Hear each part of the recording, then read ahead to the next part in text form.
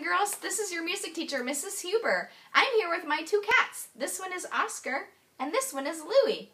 We're going to say goodbye to Oscar, and I'll sing a song with Louie, and today our song happens to be about cats. Bye, Oscar. The song I'm going to sing you today is called Naughty Tabby Cat. It goes like this. Naughty Tabby Cat, meow, you are very fat. Meow, you have butter on your whiskers, naughty tabby cat, scat. A naughty tabby cat is somebody that was not doing what he's supposed to.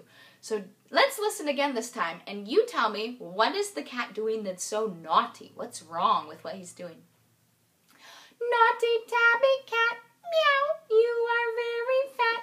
Meow, you have butter on your whiskers, naughty tabby cat, scat. Know what he's doing? That's right, he has butter on his whiskers.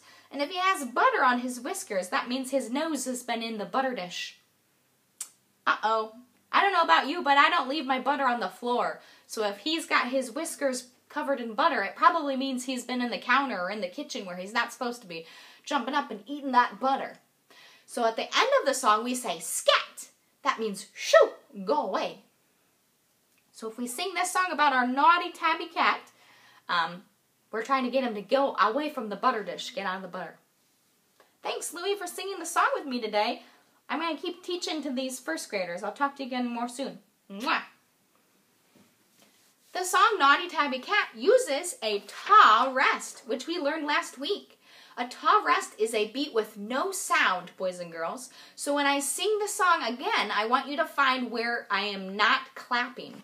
I'm going to clap on all the song words that are sounds, and when I don't clap on a word, I want you to figure out where the rest is. That's the beat with no sound. I'll sing it again. Naughty tabby cat, meow, you are very fat.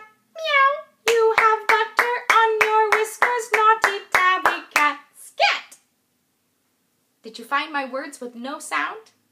That's right. Meow is a rest song. I did not clap on that word. And scat is a rest sound. I did not clap on that word. The other words in my song are either tas or taddies. A ta is one sound. The word cat is one sound. So that would be a ta. And if I say the word naughty, that's two sounds. So that would be a taddy. This time, I'm going to clap the tas and taddies, and I'm going to shh on the rest.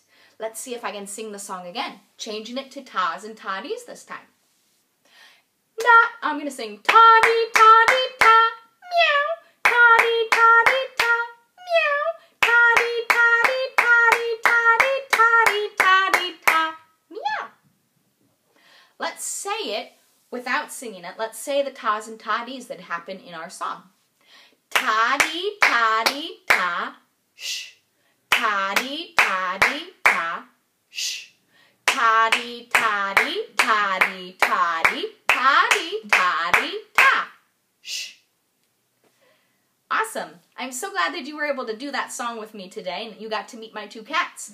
I want you to go to our Google form and I need you to look at the song page that has our tas and toddies, and it also has some ta rests on it.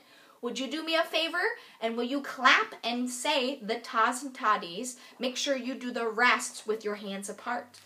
Say the song and I want you to clap and do the ta rest with hands apart. Practice the song for me and answer those questions at the bottom. And I look forward to doing some more music with you next week. Bye-bye.